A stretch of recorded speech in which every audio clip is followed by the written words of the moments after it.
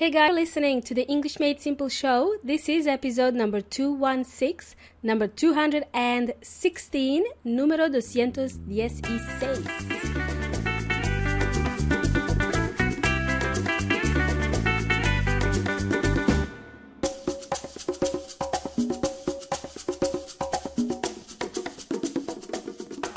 Welcome amigos y amigas. Welcome to this episode of the English Made Simple show.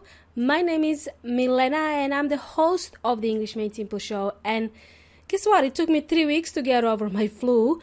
Actually, it's not over yet. I still get a tickle in my throat and then I start to cough like this. Cough.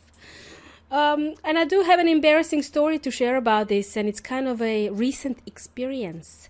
Very, very recent. It happened yesterday in a restaurant. But more on that later.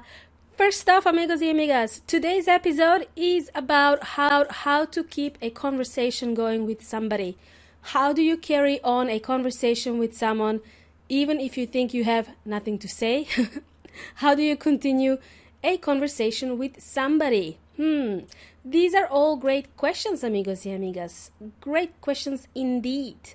I get a lot of messages from listeners who say that they feel a bit stressed when they are unable to follow conversation with someone in English. And they feel a bit awkward and confused whether there's something they couldn't understand during the conversation or if it's something else. And I know this feeling all too well. Been there, done that.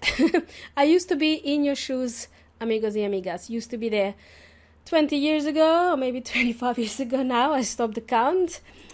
I know what happens at that very moment when you are having a conversation with someone in English and you really wanted to have a really nice flowing conversation, but for some reason you couldn't have a flowing conversation. So one of the few things might happen during the conversation when you are actually in the conversation with somebody.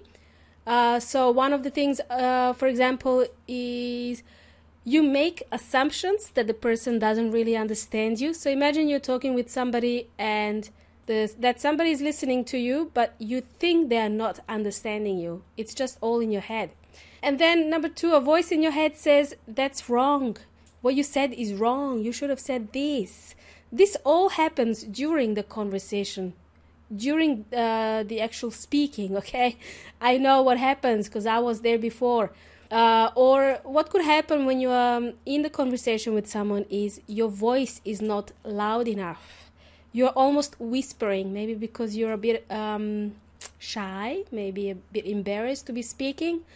So you're almost whispering, and the whispering is kind of like quiet voice, like whispering to somebody, whispering a secret to someone, you know. So this is what normally happens, right? When you're not confident, when you're speaking with somebody, your voice is not loud enough, and the other person keeps saying to you, "Sorry, can you please repeat that?" So you keep hearing this from someone else. "Sorry, can you please repeat that?" At that moment, this kind of trips you, and it trips you, confuses you, because you think that when they said that, "Sorry, can you please repeat that?" you think that they couldn't understand you because of what you said, or they couldn't understand your pronunciation, where in fact, it's actually the tone of your voice. Maybe it's too quiet for the other person to hear you, okay? I know this happened to me when I was learning Spanish, and my husband used to tell me, "Speak up, Milena, speak up, nobody can hear you." But I'm too shy to say, "Quiero un café, por favor." Not shy anymore. All right, does this all sound familiar to you, amigos y amigas? Is this what you are going through when you are having a conversation with someone in English? Yes, as I said, been there, done that. By the way, just to make you feel a little bit better, when you are speaking with native speakers, when you have a conversation with native speakers, they don't mind the mistakes. Even if you do make a mistake, they don't actually mind it. They will not correct you unless it's something huge and it needs correcting. They will kind of let it slide. They will not mind it at all. So just keep talking, don't be shy. So please, when you speak with somebody, take every chance to project your voice.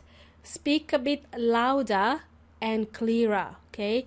And if you need to, speak a bit slower. All right, now, amigos y amigas, on to the fun part. Here are 3 simple ways to keep a conversation going. And that's the theme of today. Keep the conversation going. Step number 1. Here's the phrase for you, amigos y amigas. Oh, that's interesting. Tell me more. You can use this one when you don't feel like talking too much, okay? You want to have a break from speaking, from talking. But you really want to encourage the other person to keep going. Let them speak longer. Gives you time to rest. Take a break from speaking.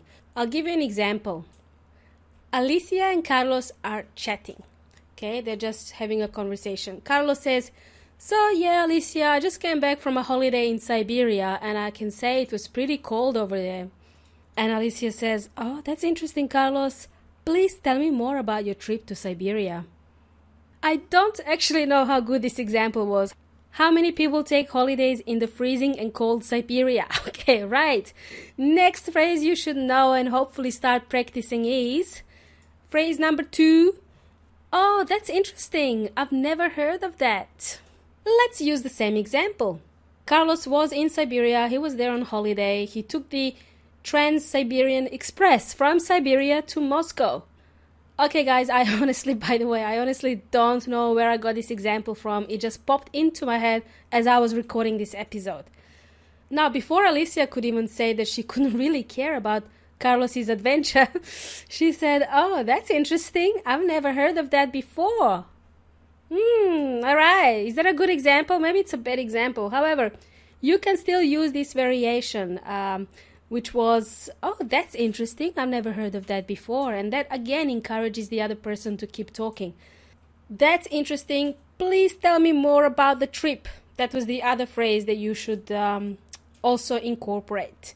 And, of course, you should sound genuinely interested, okay? My example was a bit exaggerated, so you should show it that you are interested in knowing more about this experience. And now the grand finale, step number 3 or phase number 3. Now, if you find yourself to be, in a chatty mood, you like to chat, you feel like chatting, talking with people, then share something personal about yourself. And I mean things like if you have some funny stories to share, like me, I always have a funny story to share. Or if you have seen a movie on Netflix, you can share a story about that. I can share a story with you now, how I haven't seen a great movie on Netflix in a long time. And what's happening with all the Marvel series? Netflix keeps teasing us with those, introduces a series like Daredevil and then cancels it. Right, okay, so you see, there was an example of, starting something, a conversation about Netflix and what's happening with Netflix. Okay, now, what about this recent story that happened to me like yesterday when I went out? What was I doing? So that example, my husband and I went out celebrating our 3-year wedding anniversary. And we found an Argentinian restaurant in Adelaide. Yay! And as you already know, I am recovering from my flu. It's almost gone. You will notice from my last episodes, like last couple of episodes, that I had a really bad cough for 2 weeks. And it only started to get better today.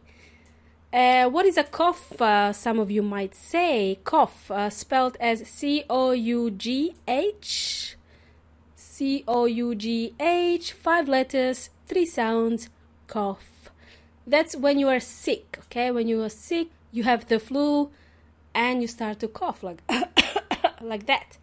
All right, that's cough, coughing sound. So my husband and I, we were out yesterday celebrating, and we were eating together. And all of a sudden, I get a cough attack, okay? One of those coughing episodes that doesn't stop. The cough doesn't stop at all. I was coughing for 5 minutes, and it didn't sound too good at all. It didn't look too well either. My husband was already embarrassed, but anyway, I told my husband, I'm so lucky we are married because now you're stuck with me. You can't escape.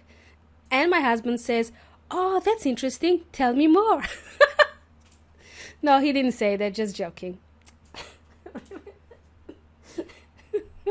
Muy interesante, muy interesante. All right.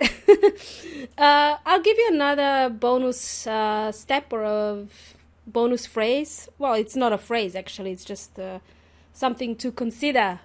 And that is, when you're out of topics to talk about during having a conversation with somebody, you should start complaining. You should start complaining. My husband gave me this idea because I seem to complain about a lot of things. Like Netflix. What happened to Netflix?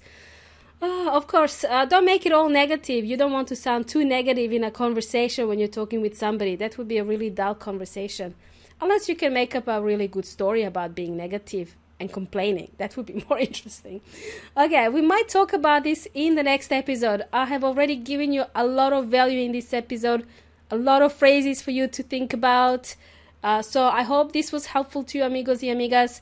You've been amazing so far. And now if you have any other tips or clever tricks that you use to help you with a flowing conversation, to help a conversation flow, please let me know. Share it with me and I will share it with the rest of the amigos, rest of the community. Awesome. Thanks for joining me today, amigos y amigas. Hope you have an awesome week. You've been an amazing audience, as always. And you've been jamming with Milena from English Made Simple. Here we go, coughing again. You've been jamming with Milena from English Made Simple. Have an awesome rest of the week. Until next time, hasta la próxima.